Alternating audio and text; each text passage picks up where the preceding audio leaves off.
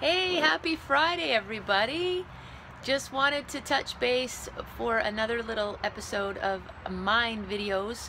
Today I just wanted to talk a little bit about reaction. Now it's Friday, generally people tend to look forward to the weekend, so there's less reaction going on.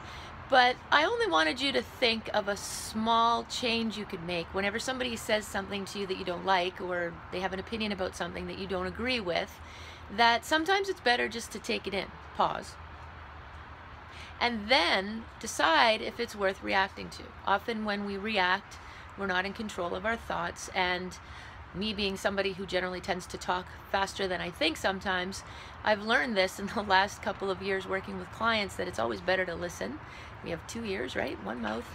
And even more so, there's less issues with business, career, relationships, or kids if you react less.